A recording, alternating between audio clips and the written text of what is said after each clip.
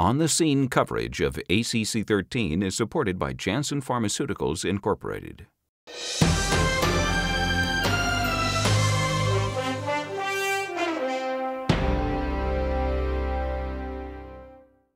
This is a very significant study because what it tells us is that by measuring a plasma biomarker in otherwise asymptomatic individuals at risk for heart failure and then initiating therapeutic strategies, you can actually prevent the development of heart failure and reduce the risk of hospitalization, which is quite different than what we do with established heart failure patients who are trying to keep them out of the hospital. This strategy is trying to prevent the development of heart failure in the first place, and therefore I think is a very significant issue.